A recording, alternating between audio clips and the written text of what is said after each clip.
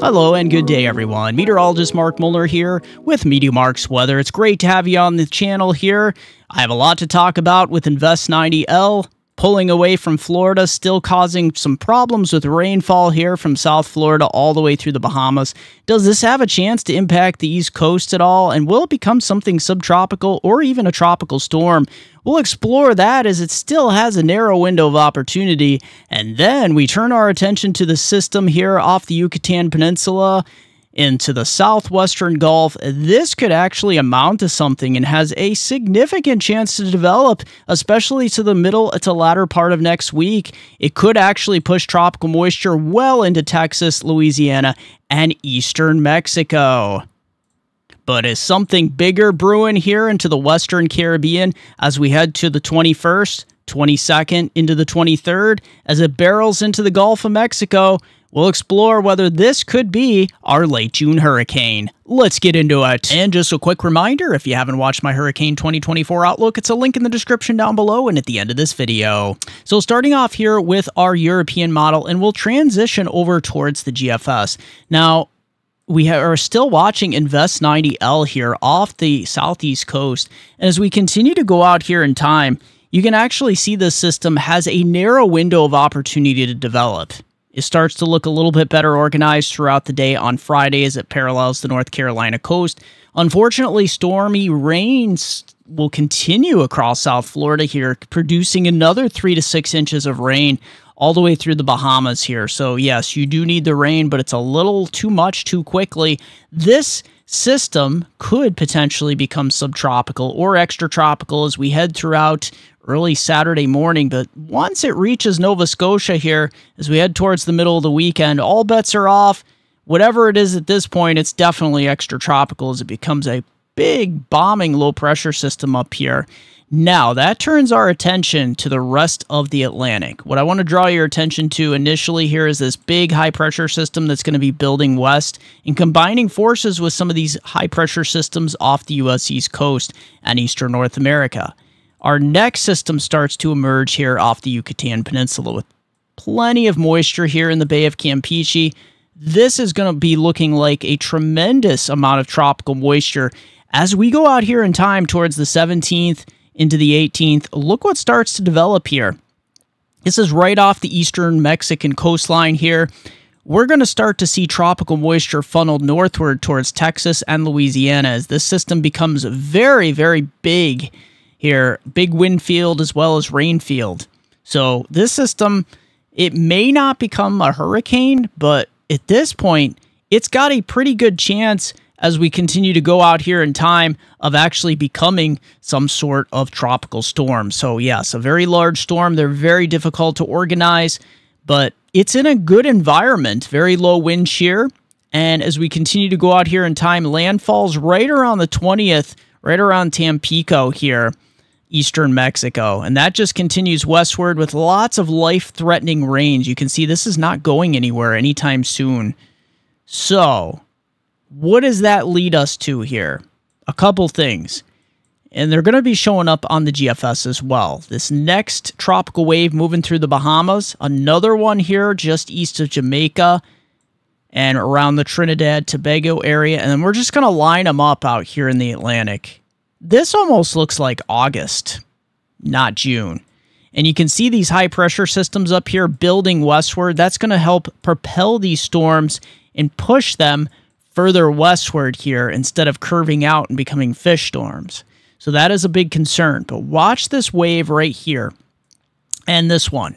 These are the ones that could become a problem here as we go in time. You can see as we get towards the 21st into the 22nd, this one starts to emerge around the northern Yucatan Peninsula and the western tip of Cuba. This could start to reemerge out into the Gulf of Mexico and potentially try to develop. This is a very similar location to the GFS, and I'll be showing that here in just a moment. Now, off the U.S. East Coast, let's just go back just a little bit here. That tropical wave tries to make a beeline directly up the U.S. East Coast. So that's something we need to keep a very close watch on as well. And this last frame of the European model is very intense. Look at these huge tropical waves out here. this really does look like late August, early September. All right, so for the GFS here, there it is, Invest 90L, sitting just east of Florida, continuing with that heavy rain. You can see it really showing up very nicely here, that tropical connection just flowing through the Yucatan Peninsula and all the way up just off the U.S. East Coast here. So we still have that window of opportunity for Invest 90L to develop. And the GFS kind of taking it out more this direction as high pressure builds in quicker to the north for the weekend. So that's pretty interesting. That leaves us to our next system here. As we get towards the 16th into the 17th, you can see GFS actually pushing moisture well northward, well out ahead of this system, all the way up to Mississippi and Louisiana. This is a trend we'll have to keep an eye on. It's a little bit of a troubling trend. But look at this. Towards the 18th into the 19th, really agreeing with the European model here and surging that moisture just off the Texas coast and then towards Houston towards the 19th. Landfall's a little bit quicker here towards Tampico, so a very similar location to the European model here, and then pushing westward towards the 20th. Look at that. All of the state of Texas getting in on this tropical moisture. And then our attention turns to the rest of the Atlantic here, especially right here into the Western Caribbean. This is towards the 20th. Watch what starts to develop out here. This is a troubling trend. This was a little bit further to the east. The last couple days, and then today this turned a little bit more towards the west. So this is more towards Belize, Honduras, the Yucatan Peninsula, and then watch this, crossing over the Yucatan on the 22nd and following a very similar path here on the 23rd. Could this be our late June hurricane? This thing really wraps up pretty quickly and intensifies, but I want to make note of something to you.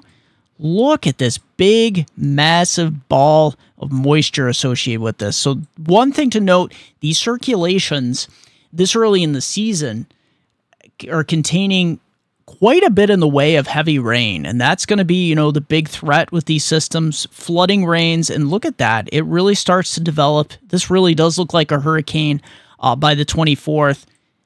Keep in mind, things can change, especially this far out, because just 36 hours ago, we had a landfall with this hurricane in this location up towards the panhandle of Florida and Alabama and Mississippi. Now it's all the way over here. So that tells us that, we still have a lot of variables that could actually play into this storm. One thing that's certain, or getting a little bit more certain, is the fact that we could have some sort of Gulf of Mexico system in the time frame of June 22nd through the 26th here. So look at all this moisture, this thing making landfall just south of Brownsville, Texas, and look at this massive plume of moisture just funneling up on the east side of this system. This just goes to show you how active the tropics are going to continue to be. And could something actually come out of this? This kind of sits and spins, this area of thunderstorms towards the 26th. We'll have to see if that's maybe some convective feedback, because that can happen. But at this point, it's looking pretty ominous. And off the U.S. East Coast, that system that heads off the U.S. East Coast, pushing off this direction, and doesn't have a chance to gather any of this moisture and kick it out. So you start to see what's happening with this system towards the 27th. It doesn't look like it's going anywhere at all here on the last frame, and it's kind of stuck. So this is the part where flooding becomes a major issue. Okay, so sea surface temperature analysis. Yeah, the Saharan dust is doing its thing out here in the MDR, knocking those temperatures, sea surface temperatures down a tad, but look at this. I mean, we're still talking about bathwater here. This is more indicative here of early September. So as we take a look at the GFS model here, our mid and upper layer dry air analysis. Initially here into the Gulf, it's dry. Eastern Caribbean, we got that dust out here in the MDR. Now, as we go out here in time, you can see our Invest 90L system, that pushing off towards the northeast. We have tropical moisture continuing across South Florida, even into Sunday, June 16th here.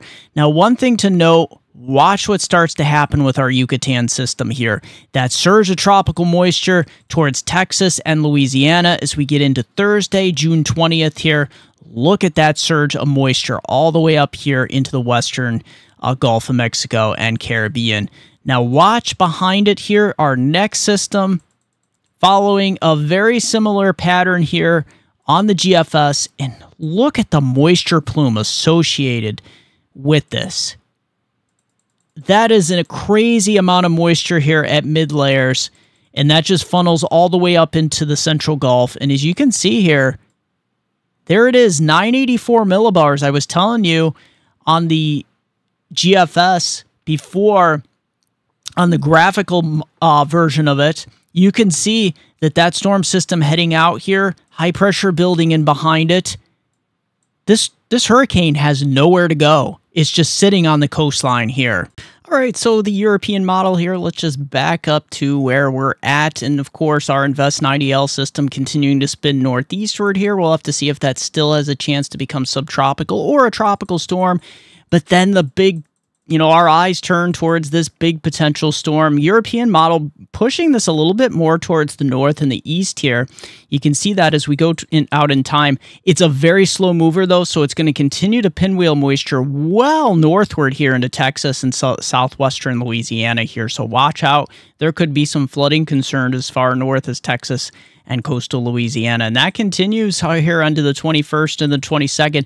Then we start to see that positive anomaly here, the surge of moisture here into the Northwestern Caribbean. That could be signifying our potential developing storm for right around Sunday, June 23rd. So let's go week by week here with our CFS weekly precipitation anomalies. You can see the Gulf really just continuing, the Caribbean out into our ITCZ here. Look at this as we head towards the latter part of June into early July here.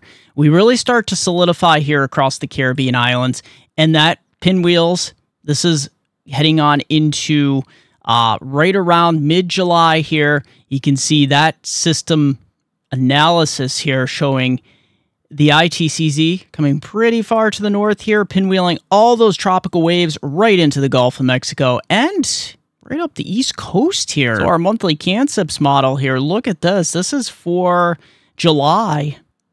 Things really just start to come together here. This whole area just surging with tropical moisture. You can see it's affecting the Gulf Coast, the East Coast, all the way up to the Mid-Atlantic as well. We'll have to see how many of these storms actually get pulled up the coast. Well, my concern is we're going to see these high-pressure systems just continue to steer these systems in the direction of North America here and all the islands and eventually Central America. Now, as we get into September, that really solidifies here across the Gulf and the Caribbean into October and into November. Like I said before, I think we could be seeing storms, named storms in the Caribbean and out here in the Atlantic well into November. A very backloaded season, I believe, at this point. So the Caribbean, Central America here, this is where we're seeing the heaviest rain from the Yucatan all the way up to the northern Bahamas here. Additional accumulation of rain, 50 to 100 millimeters. A solid 1.5 inches to as much as 4 inches here. Now look at our tropical wave that continues to push towards the northwest, the western part of the Gulf of Mexico and the Bay of Campeche here. This is where rainfall totals are going to be approaching 125 to as much as 200 millimeters. So this is going to be a solid 4 to 9 inches of rain easily here, with additional rainfalls here into Central America as well. Jamaica, you might make out here with 45 to 60 millimeters, about 1 inch to 1.5 inches here. Cayman Islands looking at the same, and lesser amounts here back towards Hispaniola, the southeastern Bahamas, and Puerto Rico. Now, as we get into the Eastern Caribbean, let's see what's going on here. Just a little bit through Saturday here at the Northern Lesser Antilles and the Virgin Islands and Puerto Rico. But, it's not until we get towards, say, the middle to latter part of next week, we start to see these tropical waves push a little bit further to the north of Trinidad, Tobago, and areas northward here. And then we start to get, increased moisture with our tropical wave action. So for our HRRR future radar, first I'm going to cover our tropical entity on Invest 90L out here into Florida. The good news is overnight, look what it actually starts to push away. Unfortunately, it's towards the Bahamas at this point, but you do need some rain out here in the central in eastern Bahamas. You see our low pressure system is booking it finally towards the northeast here. So it's just pinwheeling off the coastline here of South and North Carolina. It's going to be really close to the Outer Banks here, but I think as we go out here in time, it's going to slide just to your east. And then look what it starts to do up here into the northeast. It combines forces, which I'm going to show you momentarily. Our system on Friday here into the northeast is going to be really close here in Nantucket and Cape Cod. We could actually have a close call here, but more likely Nova Scotia. Coastal Nova Scotia is going to get in the act of this. And as we go out in here in time, even some of the heavier returns really affecting Halifax up here.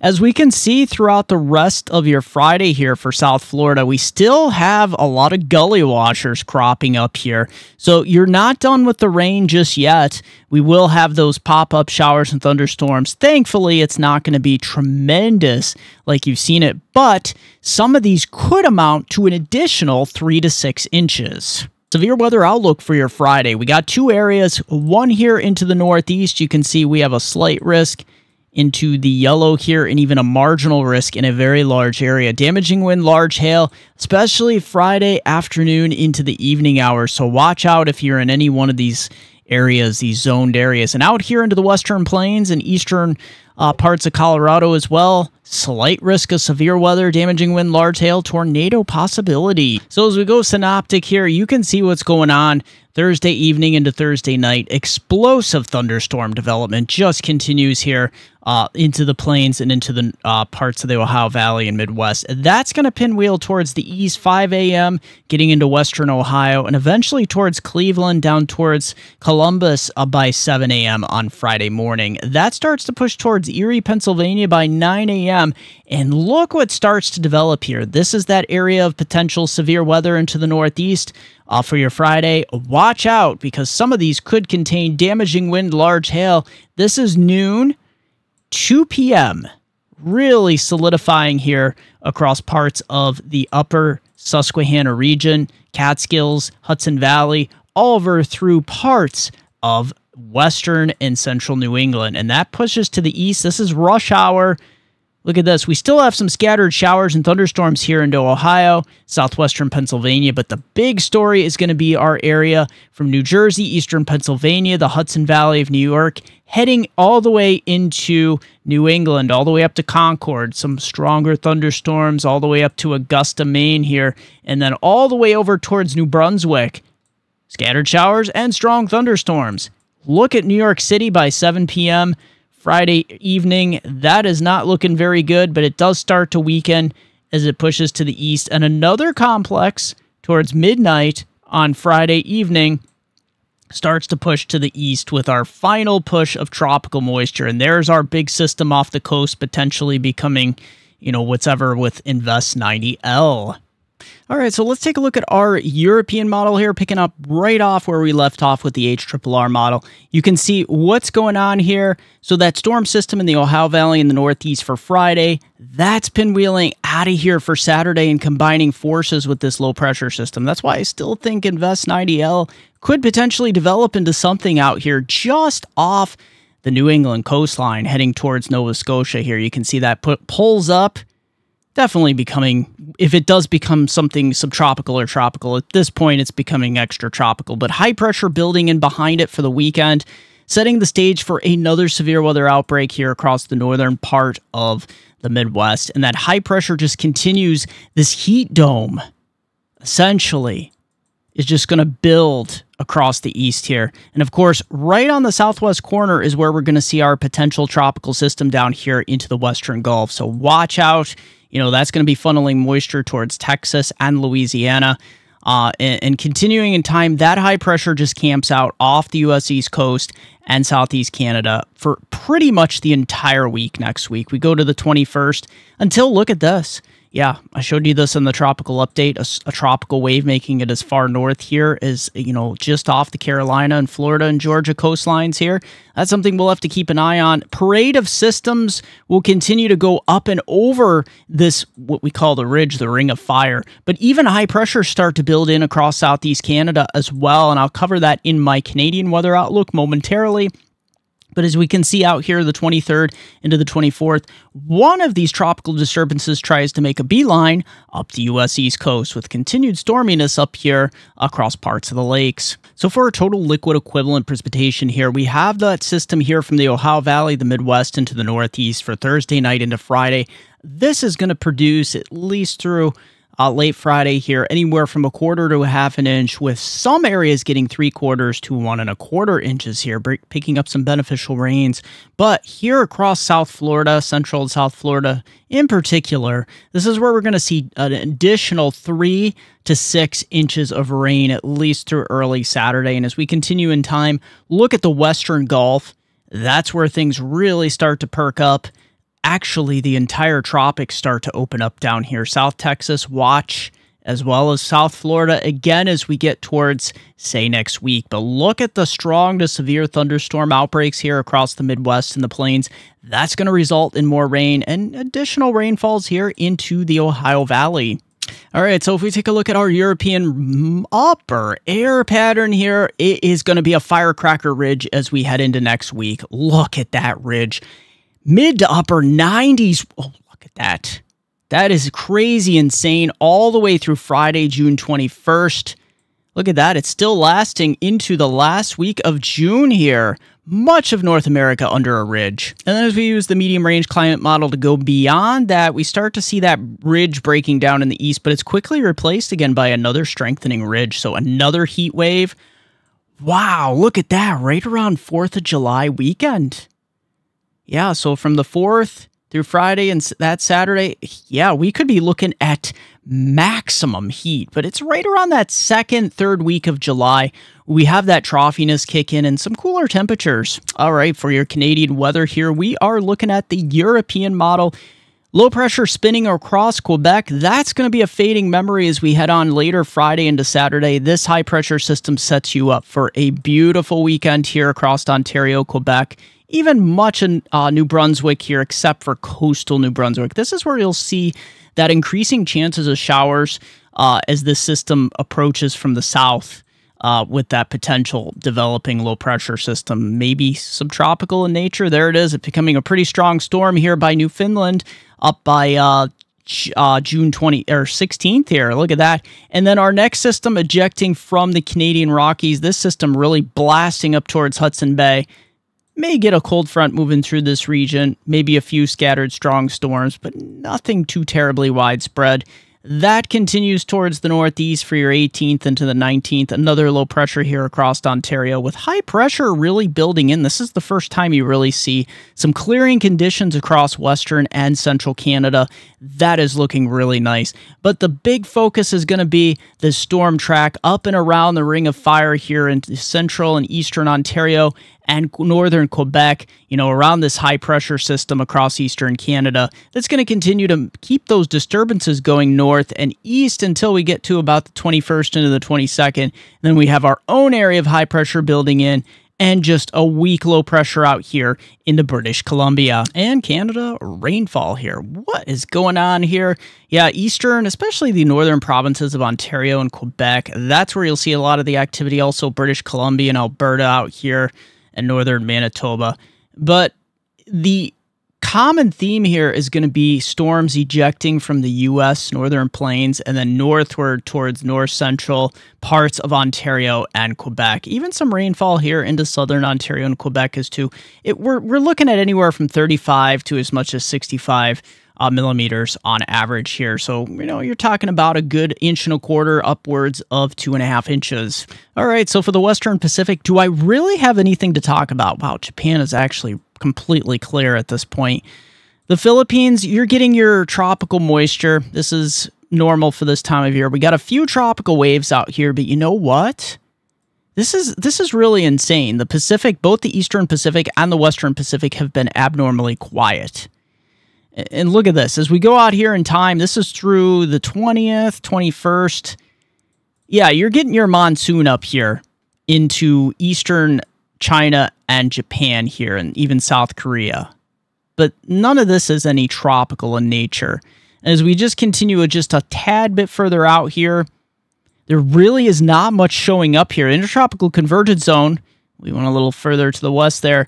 Yeah, we have a lot of moisture here, but none of these are really looking promising. I got plenty more weather for you in just a moment, but take a look at my affiliate. Do you want some awesome maps? Check this out. I am proud to announce that I am now an affiliate with Trilogy Maps. TrilogyMaps.com, bringing you the most digital, customizable maps found nowhere else on the internet. These maps are simply stunning. It's an advanced layering system that makes these maps great for making forecast maps with ease or any other maps that you would like to display important information on. The resolution on these maps is simply amazing. From the detail of everything here in the States, and you can also create stunning, digital, professional layered maps from also across the entire world. And don't forget, in checkout, the discount code option, use my code, MeteoMark, hit apply, and you will get 20% off your order. So if you want the most professional, customizable, and affordable weather maps found nowhere else on the internet, look no further than TrilogyMaps.com. Link in the description down below along with your discount code. So, heat, that's going to be the big thing. And you're probably scratching your head up here in the Midwest and the Northeast and the lakes. These are some nice 70s into Friday, into your Saturday. Look at that. Watch this. Sunday, mid-90s start bubbling their way all the way into Ohio, into parts of Michigan. Watch this surge. We're eroding those 70s into 80s in the Northeast. 97 here into parts of Ohio. 96 in Detroit. Look at these 90s pushing their way up. Mid to high 90s here into parts of Indiana. Into Tuesday, that's 97 in Wilkes-Barre, Scranton, 95 in Albany, 92 in Cleveland, 95 in Detroit. This is insane. Even 90s all the way up through the Mid-Atlantic, all the way here into New England. And watch the last day here I have for you, Wednesday. Mid to high 90s. That's 99 there in Pittsburgh, Pennsylvania. A extended forecast for my hometown viewers, Binghamton, Scranton, Upper Susquehanna River Valley of New York and Pennsylvania.